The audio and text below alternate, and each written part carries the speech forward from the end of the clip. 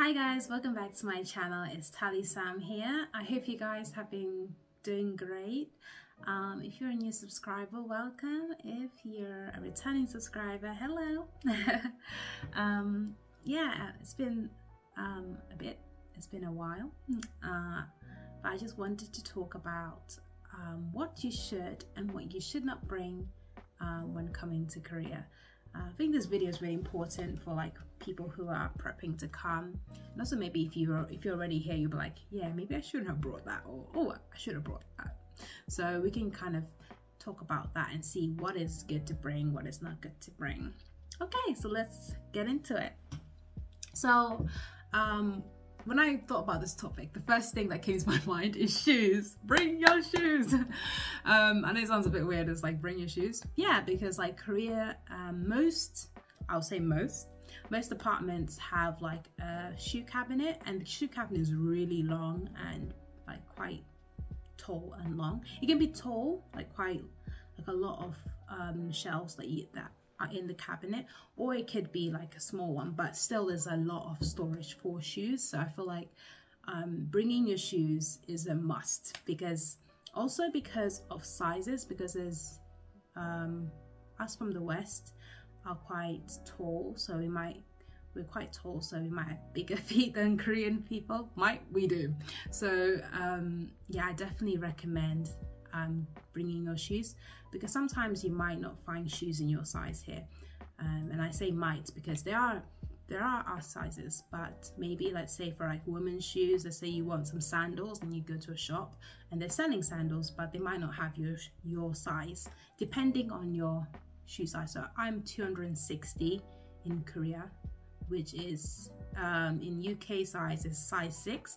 So in my size, if I want to go to get some sandals or even sometimes trainers, maybe that are for women, maybe, then I would maybe have to tap into the man's side.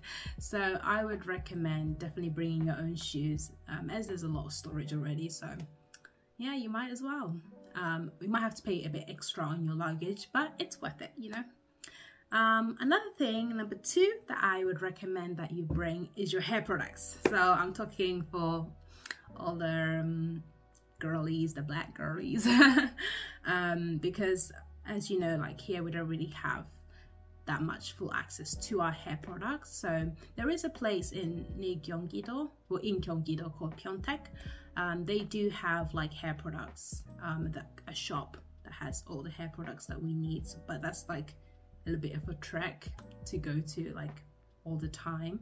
But also on Coupang, which is Korea's like Amazon, they have like some products. So I use like Sheer Moisture, and also they have like is it like Dr. Miracle, I think it's called? They got that as well, and some other products as well.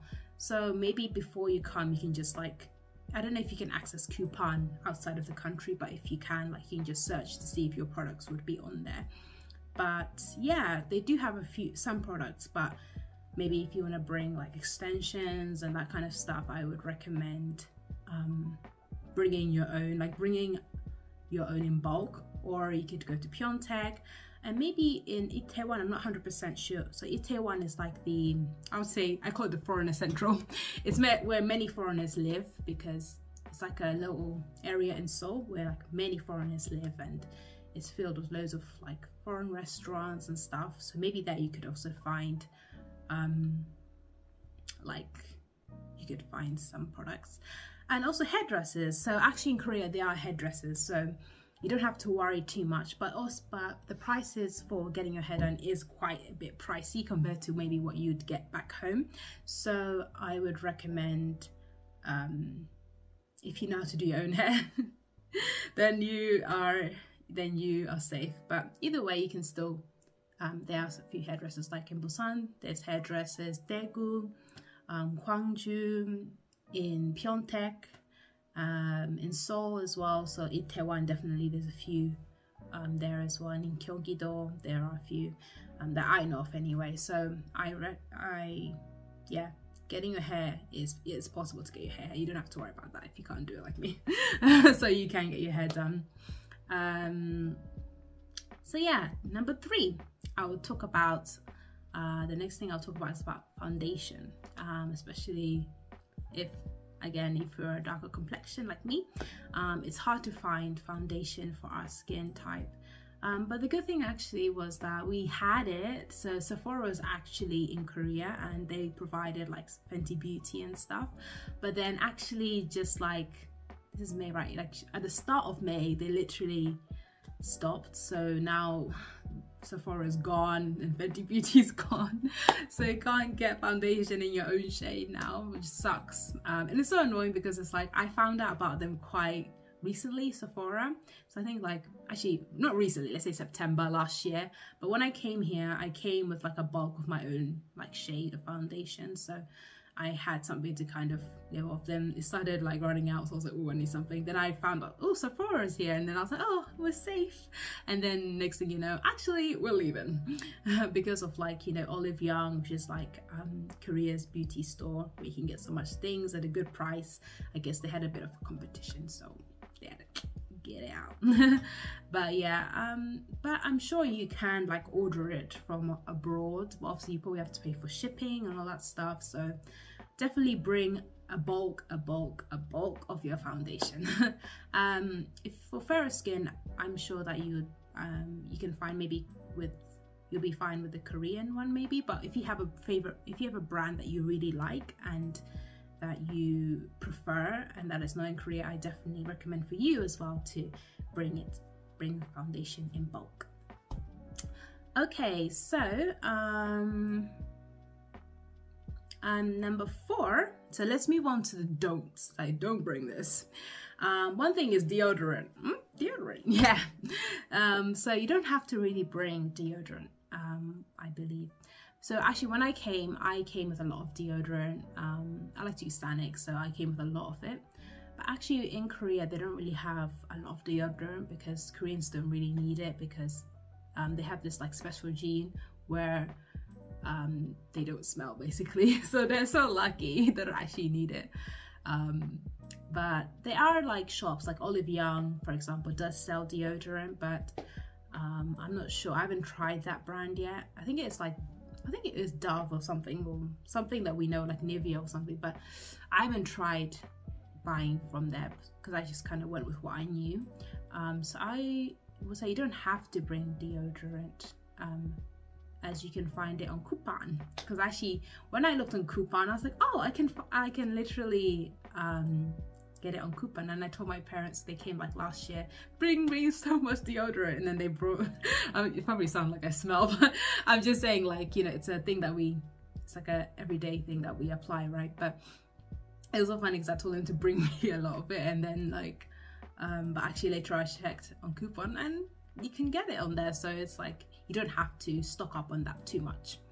Another thing, number 5, is maybe you don't need to bring, this is a bit of a, but you don't have to bring the foods from back home. So for me, like my go-to, the thing that I live off literally is tea. I love tea. So actually I realized that on Coupon they have like Earl Grey, and they also have the Rooibos vanilla that I like. So I was like, oh, everything's on there. And then when my friends came as well, I told them to bring a lot of it, but actually I don't need it because it's on Coupon. Coupon has a lot of stuff on there, and the good thing about Coupon is like you can literally just search in English and it'll pop up, but you don't have to actually type in Korean. So yeah, Coupon has quite a bit of the things that we need. But obviously for like specific foods, like they probably won't have it, or you could find it on Coupon, but you might have to pay a big amount of money because it's literally being imported into the country. But I'll check on Coupon first before anything. For me it was tea, because tea is literally what I live off, so having that on there, I'm great, I'm good. Number 6 is, it's kind of like you don't have to bring, but you should bring. It's up to you. It's kind of like a up to you kind of thing. It's clothes. It's like, well, okay. But yeah, clothes are kind of like the sizes, because as maybe some people have heard or you've seen the videos, finding your size is not always guaranteed. It is possible to find like clothes your size that fit you, definitely. but it's not like back at home where you know for 100% this shop, all these shops are gonna have my size.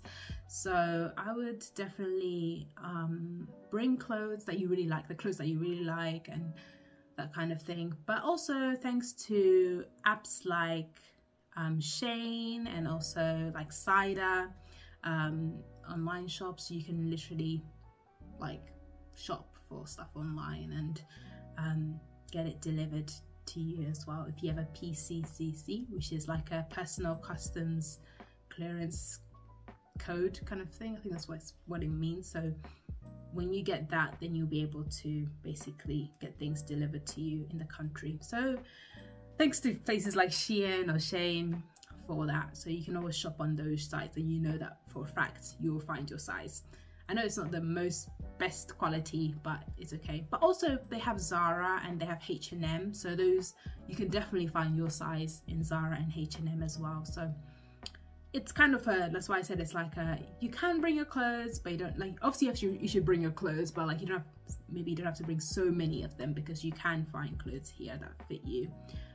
Even in the Korean stores, there are things that would fit you. For me, it's more the top things fit, but the bottom is a bit like harder to fit because of hips and all that. So it's a bit harder for me to find clothes that fit, like jeans and that kind of thing, and fit me in the way that I want them to fit me. I'm also someone who's not really who likes to shop a lot, so I like to just know where I can go and get the clothes and get out kind of thing. So but I'm sure if you're someone who likes to shop and who's quite fashionable, then I'm sure like you'll probably go to many different shops and like kind of see, oh, this shop works for me, this shop doesn't work for me. So it's quite of a it's up to you kind of thing. But yeah, these are the things that I wanted to share with you, the things you should and you shouldn't bring. I hope that it was helpful, and it will be helpful when you're packing.